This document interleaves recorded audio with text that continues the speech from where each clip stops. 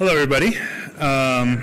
Hey, how's everyone doing? So this is an absurdly titled talk called radare2 in conversation. In it, you don't need to know what radar is. I'll try to explain it. And we'll hopefully get to the end of this by showing everyone how they can build their own chatbot using like completely off-the-shelf, boring materials with no large corporation to help shepherd your conversations. My name is Seymour. I am a data scientist at Endgame. How many people here are Taylor Swift fans? All right, then you know who we are. That's my Twitter. So what is this all about? We're going to learn about what radar is. Why does it have a steep learning curve? What are some options for making it easier? And then let's use machine learning to make it a little easier to use. And hopefully, if any of you pick this up and actually use what I show you, you can make almost any program a little easier to use if it's a command line interface. Anyone fan of Usborne books from back in the day? Literally that guy, me, that guy? Okay, cool. Yeah, they had a great thing on machine code and assembly. They're all free PDFs now. Something like radar was originally a hex editor, and it then became a full reverse engineering tool that, depending on who you're talking to, could compete with Hopper or IDA. One of its main competitive advantages is price. These are like for personal use. They cost about this. They cost somewhere between double and quintuple for professional use. So all of these tools are reverse engineering tools, which means they open up a binary and they spit out something like that, which from where you're seated looks like basically garbage, which actually serves my point. Yeah,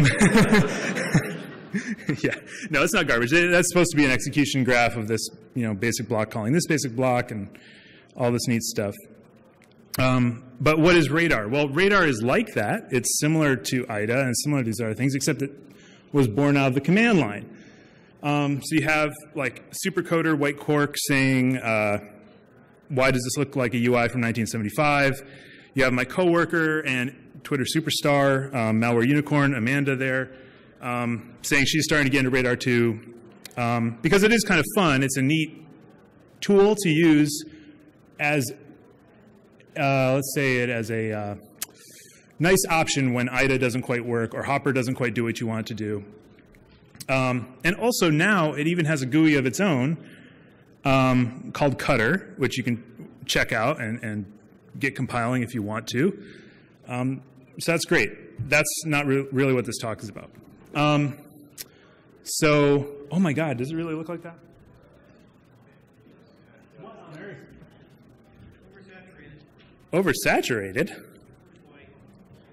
Well, I mean, not on here. The projector not used. Oh, okay. I will remind me to get Instagram filters installed. Anyway, that's a list of commands that I coolly tilted to the side. If you have radar2 open right now, you could hit question mark or I question mark and see it. You would also see that, which is a list of help. That's awesome. I'm glad I made these bigger ones. So for example, if you want imports from IDA, how would you get imports from IDA? Anyone here use IDA or have a helpful thing that would show you? I don't know how to get it in IDA, but in radar2, you'd type II and hit enter. Or if you wanted entry point, you'd say IE and hit enter.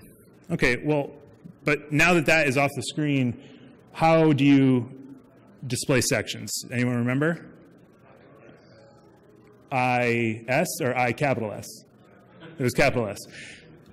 So it's kind of on this level of interfaces. I used to think that Vim was really the worst thing to get stuck in if you didn't know how to use it.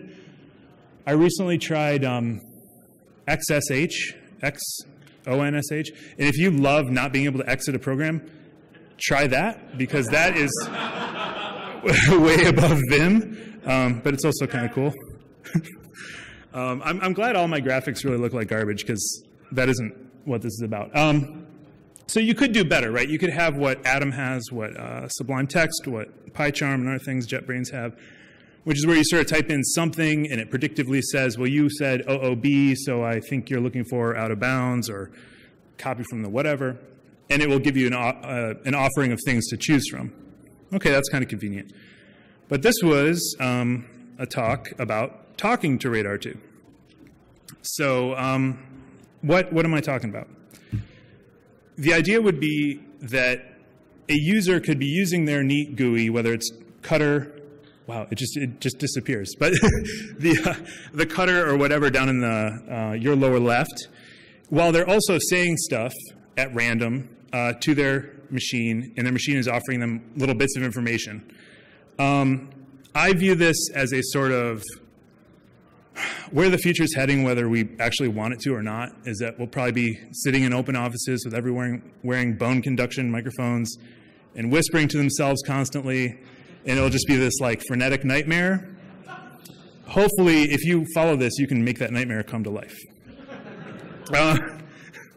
So first simple thing to write down is speech recognition. Those two words jammed together are a Python module that anyone here can use, and right off the bat, you can use CMU Sphinx, which is on your machine, or Google, Amazon, Microsoft, AOL, Time Warner, Pan Am, whoever else is offering voice recognition. And then the second part you need to make, so you have speech to text, great, easy, right? You basically hope it translates what you said correctly. Then you have text to commands.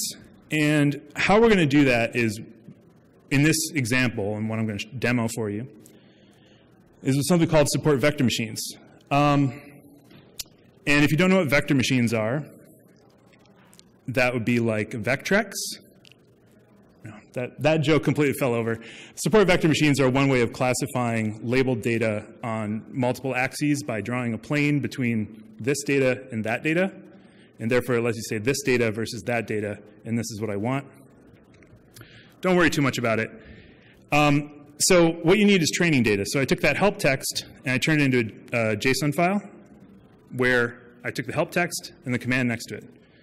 Really, honestly, the easiest thing you could possibly do. The simplest way you could have those 5 categories of I capital I capital S. It was the simplest thing. So this is your basic logic here. You have Sphinx or something translating what you said into text. Then you have that text going into a support vector machine through scikit-learn and into radar. Okay? This is exceedingly easy to do, but also deceptively easy to do. I wish that was a little bit easier to view, but that shows you how much code it is to train this model. Okay? And that's like nicely formatted at about 15 lines maybe. It's extraordinarily easy. And then you run it. I could run that. And with that test, I'm testing over about 6 examples with 5 initial training things. It got 4 out of 6 correct. That would have passed a test where I went to college. And it's super easy, right? Everything is great. And you guys are ready to turn this into a startup and pitch it to Y Combinator or whatever. Turns out it's actually not that easy. And at work, like this is something we do for a work thing, and it's really, really, really super hard. But what I like about this in terms of a demo and stuff that you could do for your life is that if you kind of hone it for yourself and the things you would like to say, you could conceivably make this like your own little robot helper that always works. But if you try to make it as a product that you sell to, I don't know, the Sandhill folks, you'll probably get screwed because A, your data won't cover how one person says, give me the imports, and another person says, I don't know, Washiwan imports or something. You will have complete no way of knowing what someone's going to say. And also you have no way of explaining why it took someone's result and it didn't take someone else's result. So if someone says, give me some imports, and it worked for them, and someone else says, please give me some imports, and it didn't work for them, you can't explain it. And then just all these random explosions which are explored in detail in this classic paper. So since I flew through that, now it's demo time. And that's a demo of a Marine getting attacked by his Marine dog, which is like all live demos. Let's see what happens here. What's going on? Where's terminal?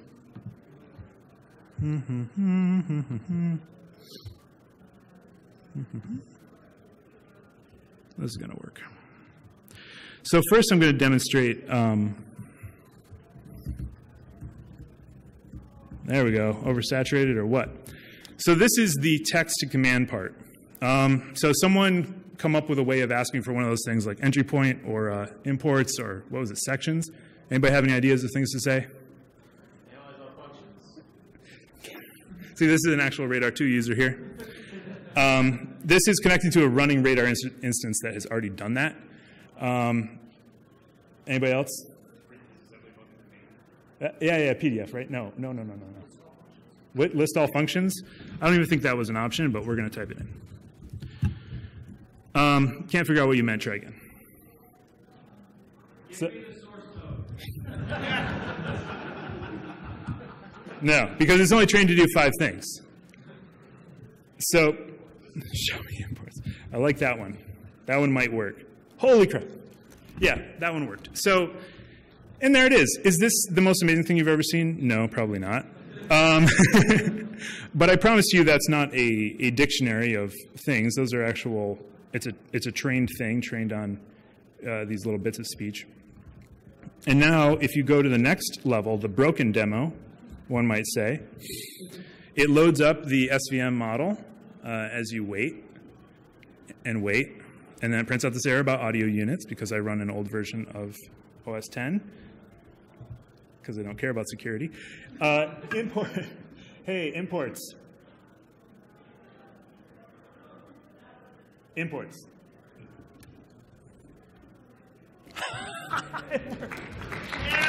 That should not have worked. I'm very excited about that. Anyway, yeah, this is a ridiculous demo, but the code itself is really small. Like, you know, this is the demo with no mic that I prepared where it just reads from a thing. This is like 16K of code. There's nothing in it, you know? So I think the idea of you or anyone taking something like this, training a model, then doing speech to text, and then doing text to commands is really within reach now. Maybe a couple of years ago it wasn't. And you don't have to use Alexa or Google or Siri or anything to do it. And I think that's cool. It's not necessarily security related, but anyway. Okay, what have we got, 5 minutes? 3 minutes? So here are things that this doesn't do that we do in practice with our little chatbot at work. Something called named entity recognition. So if you're sitting there and saying, oh, I want to see the imports, or I want to see the entry table, or whatever entry point, how do I say go to this specific memory address? Well, this thing right now is only understanding like really big bulk pieces of text. It's not grabbing nouns out of what you're saying, right? So if you want to say go to OXFFFF82, it would never know what to do. It would just say, well, wait, which go somewhere? I don't know where to go. So named entity recognition is something you could add to this on your own. It's exercise for the reader. Something easier would be copy from clipboard, where maybe you copied something in IDA and you wanted to say go to this memory address, and then it would just say this. What does that mean? I'll check the clipboard and then go there. And the last one would be talking back, which would be the ultimate next level nightmare work scenario, where everyone's computer is yelling at them and they're yelling at their computers. We're getting there. But what I think this goes back to is if you were at the opening rant, we really should let the user be as stupid as they want. And in general, ideally, you can be as stupid as you want when you're interacting with your computer. And I think that's why I am sort of enthralled by this sort of thing, is that it has 2 layers of abstraction before you actually hit something that could be really, really exploited, like seriously exploited. So you have all these safety nets of, well, even if it completely discombobulated what you said, the next layer is going to drop it. And even if the next layer completely F's up, it only has, in this case, 5 options of what it could actually send to radar. So I think it actually is a really nice safety guard around the power of radar. It's a little silly, but anyway. So thank you. That's it.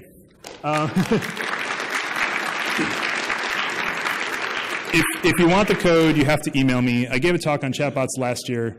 One person emailed me, and within a year, his company was acquired by Verizon. So I'm just saying it's probably good luck if you email me for the code. Any questions? This guy. Actually, questions about that. So if you wanted to actually dive further into this, would there be problems like speaking and typing at the same time? I would imagine. And what about if the window didn't have focus, right? If you were trying to search through the web and then you wanted to look whatever you wanted on the web, so you speak at the same time as you're searching? It kind of all depends on how you set it up. But this thing, you can have it listen all the time and just do a callback. So it doesn't need focus. That's it? Oh, repeat the question. Right.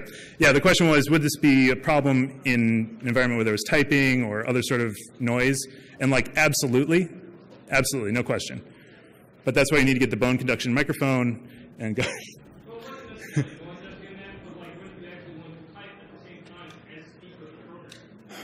Well, yeah, that you can do like right now. So radar, well, I can't open it up, but you could have them all open to the same file because who cares, right? We have a question over here.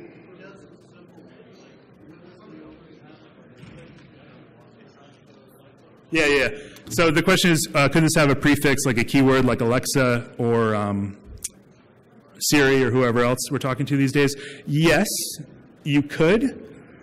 I actually was playing around with doing that. You'd basically say, listen to all audio, listen to all audio. If there's a keyword in it, which you can do with Sphinx, yank that out and then give me the time code right after that and pass that to the next step.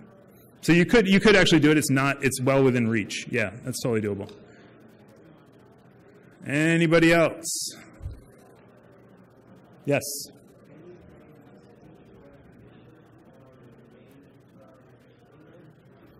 That is a really good question. So the question is, can you train speech recognition on domain lingo? Which is one of the main reasons why for our stuff we don't use like Alexa or something or other speech to text, is that we don't even do speech because that lingo of security tends to be not real words in English most of the time. So if you got crazy with Sphinx, I think you could do that on your own. I think it would probably go down to like, what are the phonemes of this thing and how do you print it in English? It would basically get to that level. And it does support other languages as well.